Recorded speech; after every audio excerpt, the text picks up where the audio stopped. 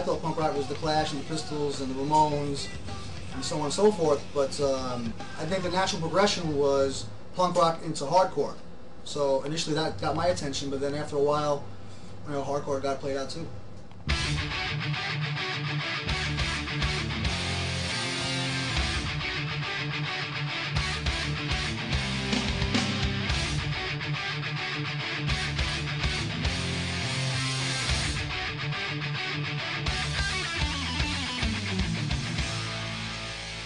The reason I got back into hardcore, was mainly because, one more time, and that is it. Shows that I would go to would be at like 2+2 on 2nd Avenue, 2nd Street, and A7.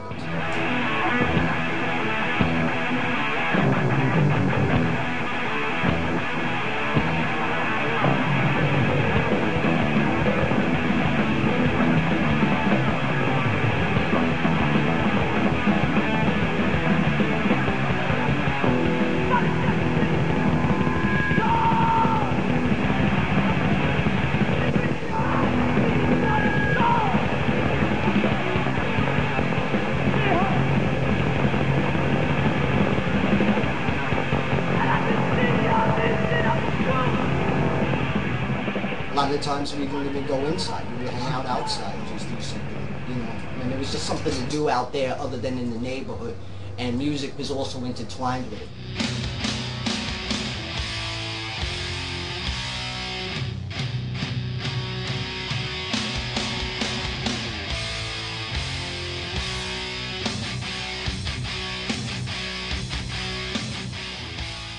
I guess we were looking for something at the time. You look at a lot of the hardcore bands and the metal bands, they were trying to find hard names.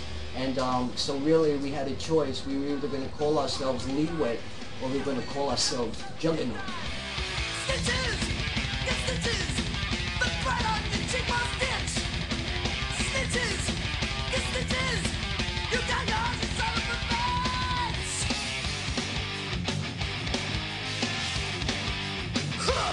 Leeway was, you know, is defined as like a margin of freedom, and it pretty much made sense to what type of style and what our message was as far as what we were trying to do musically.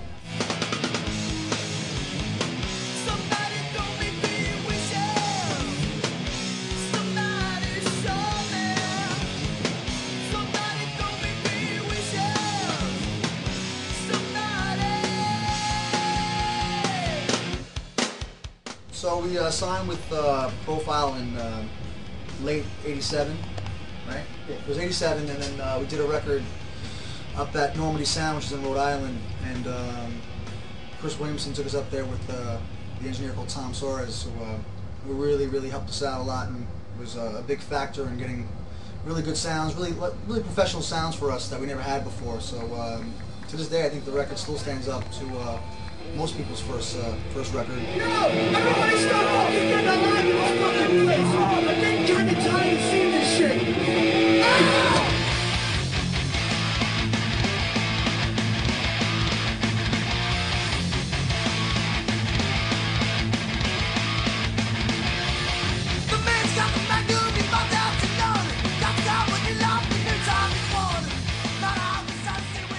Well, then we did Desperate Measures after Born Expire. Same studio, same people. Now we had Jimmy the Poodle on bass because Zowie had split to join Circus of Power. On drums. We had Pokey on drums, who's with us. Zowie went off to be with Circus of Power to be a biker or something. Yeah, even though Mikey did that second record with us as well, we were now going back, I think, into a reverse in a lot of ways. I think we were looking for a different sound after the last two records.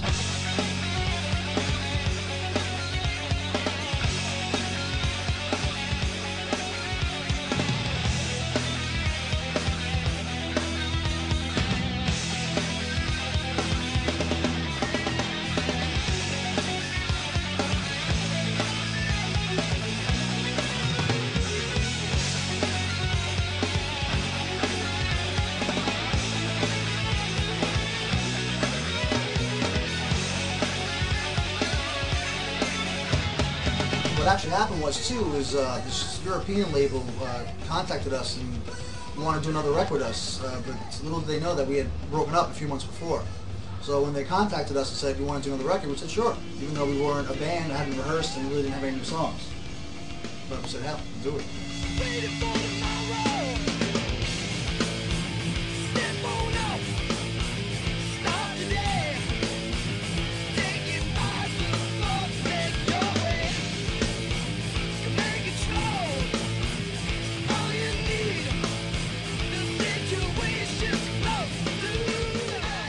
Actually, after Adult Crash, we actually put some real good time and effort into the last record, Open Mouth Kiss, and really gave it our all. And I think it still sounds good, and it's my favorite record. And mine as well. I think finally we were able to really see it as a complete record that we were all proud of as far as our own talents were concerned and what we were able to capture.